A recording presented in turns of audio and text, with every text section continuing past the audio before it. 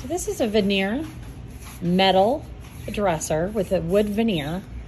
You can see it's really dry. I washed it, cleaned it really good, but it's super dry, ashy looking.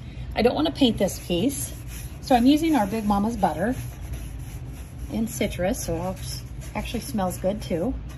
And it just rehydrates that wood. See how ashy it is there?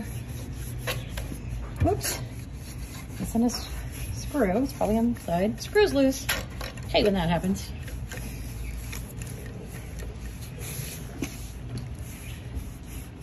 But it's amazing how quick it can revitalize and rehydrate the vintage wood.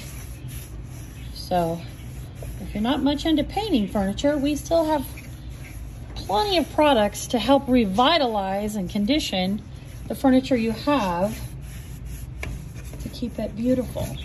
So just, that's that. Look how easy that, look how fast that is. And this is a big natural bristle brush that I use just for my butter. Very little applied, but it goes a long way. So I'll give it a few minutes to soak in.